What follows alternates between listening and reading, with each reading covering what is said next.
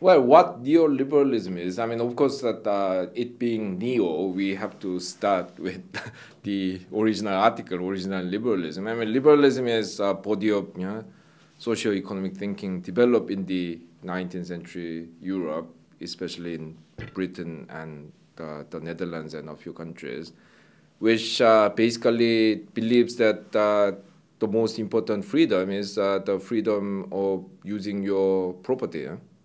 And everything has to be run according to market principles.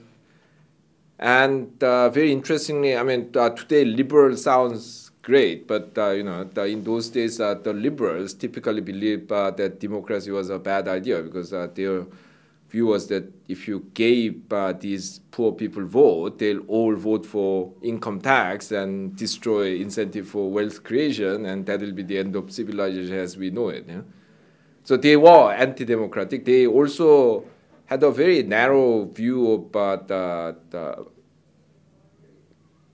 market institutions in the sense that they basically lived in the 18th century world. So they didn't quite realize that you need bankruptcy law, you need limited liability. I mean that Adam Smith was famously against limited liability because he rightly believed that this will give the non-owner managers incentive to abuse their power, which people do. But I mean, we still adopt limited liability because it gives us the ability to mobilize a large-scale investment fund. So I mean that it's not to say that that cost is not there, but the benefit is greater. Paradoxically, the person who saw the greatest potential in limited liability was Karl Marx. I mean, already in the 1860s, when limited liability was a pretty new thing, I mean, he was saying this is the future of capitalism. Only that, in his view, that will lead to socialism, but I mean, that's another story. So they had that kind of view based on 18th, early 19th century world.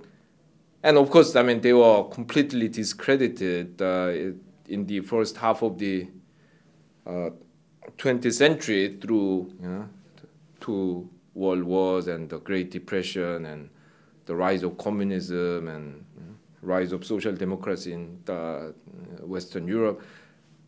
Now, in the 70s, these people have come back as neoliberals. Now, they, of course, had to replumb the system a bit to make it saleable to the late 20th century audience. So they, for example, do not oppose democracy. They would endorse things like limited liability and so on. But it is still at the core the same idea in the sense that what it wants is to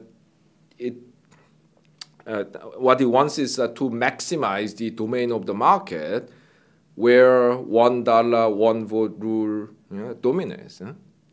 And by arguing that state is inefficient, it's going to destroy incentive for wealth creation and all that, it wants to diminish the domain of the state or the democratic politics so that we live with this $1, one vote rule. So in that sense, it's still the same ideology. I mean, they had to make adjustment on the margin because in the late 20th century, you can sell an ideology that says no, poor people shouldn't vote, but at the core is the same idea as those 19th century ideas. That the most important freedom is freedom of the property.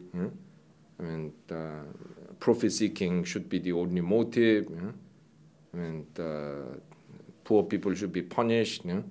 So yes, I mean, in that sense, it's a remake of the 19th century ideology, which I frankly is that out of date. But I mean, this ideology has been, of course, promoted very aggressively by I mean, a lot of people with a lot of money and power. So the whole world more or less has come to accept this as the truth. And of course, now with the financial crisis. There's some rethinking, but I mean, I believe that there's frankly too much money, too much power, and too much intellectual prestige at stake for this to go away quickly.